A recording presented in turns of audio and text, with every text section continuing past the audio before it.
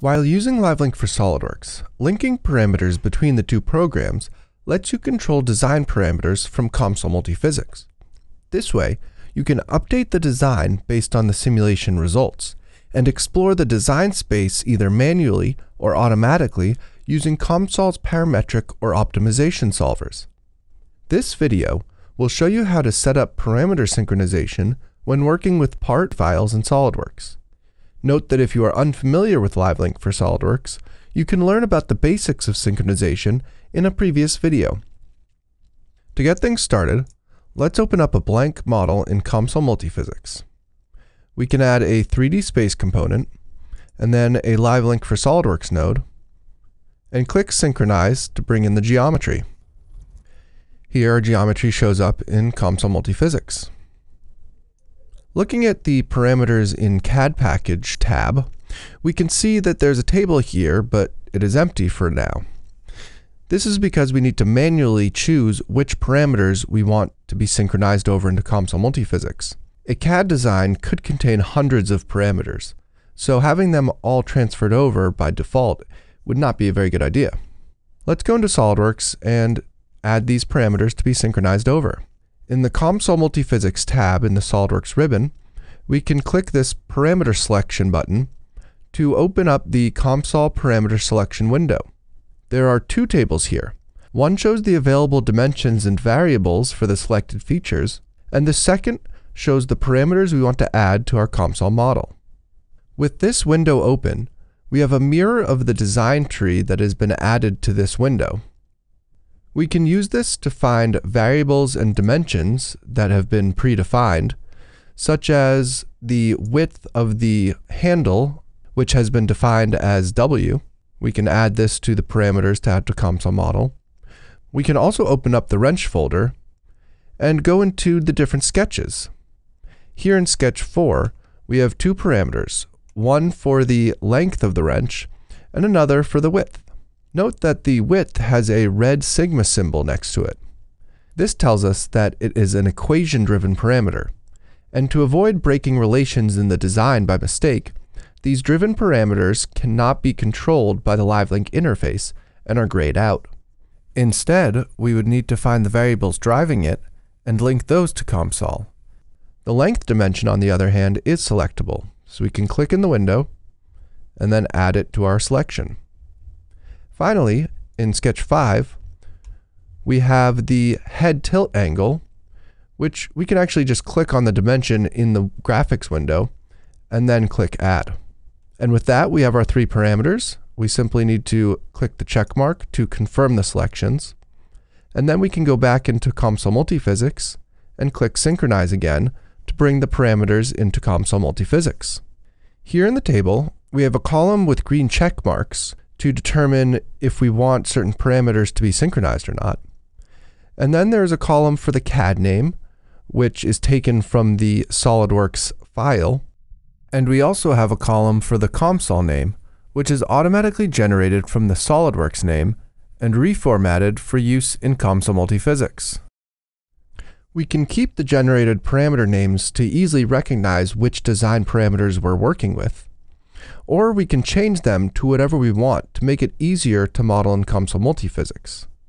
Let's say length underscore wrench. Note that the font color changed to red, indicating an error that this is an unknown model parameter. When we import parameters into COMSOL Multiphysics from the CAD package, they are added under the Global Definitions node in the Parameters node. Notice that the name still matches the old COMSOL name that was originally imported in. We can change this as well to length underscore wrench. Once these two names match, the error goes away. There are a few different ways that we can now change the geometry, with varying effects and consequences. So let's take a look at 3 of these. First, we can change the value of the parameter in this expression field to control the geometry from COMSOL Multiphysics. Back in the LiveLink node, let's click Synchronize again. Here, you can see that the length of the wrench grew. During a synchronization, the value of the parameter is sent to SOLIDWORKS, where the design changes. Here you can see the length is longer in SOLIDWORKS as well. And then SOLIDWORKS sends this new geometry back to COMSOL to be rebuilt. We can also change the geometry directly in SOLIDWORKS rather than in COMSOL Multiphysics. We can, for instance, change the value of a parameter that isn't linked at all to COMSOL. For example, let's take a look at the radius of a fillet. We can edit this feature. Let's change the fillet size to 1.5 millimeters. And then click the check mark. Now, when we go into COMSOL Multiphysics and click Synchronize again, the geometry will update accordingly. It's a subtle change, but you can see that the radius of the fillet has been enlarged here as well. Lastly, what if we change a parameter in SOLIDWORKS that is linked to COMSOL? For instance, in Sketch 5, this head tilt angle. We can edit this 15 degrees to be 17 degrees, and the geometry updates in SOLIDWORKS. Going back into COMSOL Multiphysics, the COMSOL value is still 15 degrees. If we were to click Synchronize right now, COMSOL would send this 15 degrees back to SOLIDWORKS, where it would overwrite our previous change.